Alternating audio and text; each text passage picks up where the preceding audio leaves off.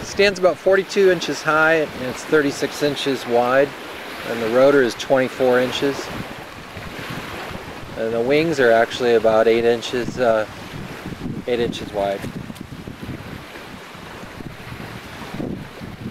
It's carried on bearings top and bottom with a ball bearing bottom bearing, so it spins nice. It's a lot of torque. Not very high speed. Most it's spun up is about 80 RPM. There's a tremendous amount of torque.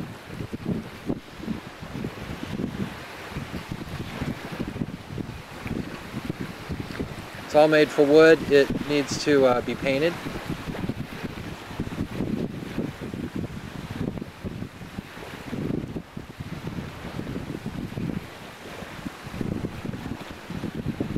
Give you a closer look. I'm playing with the stator design. You need to be a little bit wider. So I need to get up to about 7 inches wide. The idea is you want to cover the wings that are coming in, direct the air that's going back out.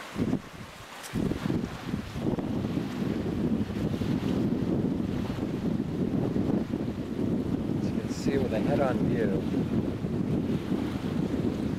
most of the air is either lifting the wings or pushing them.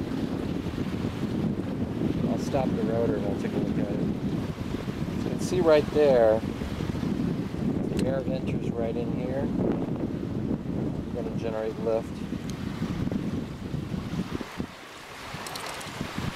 And at that same angle, we've almost covered up the oncoming wing.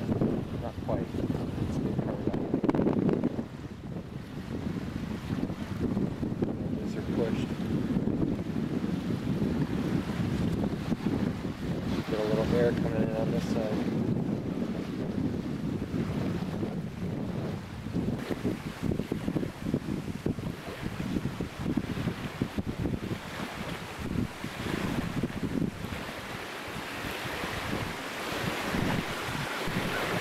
Wind is about 10 to 15 miles.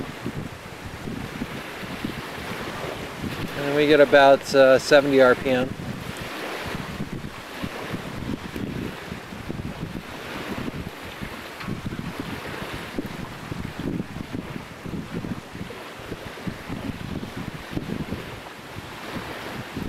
We've made the alternator for it. We'll be putting that on in the next couple days, and it'll mount up here.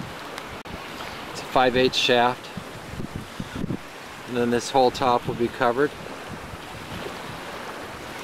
The inverter, rectifiers, everything will mount underneath under a cover.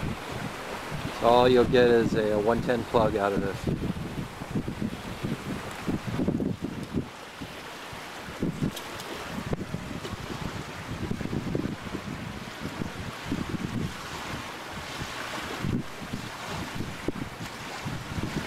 There you go.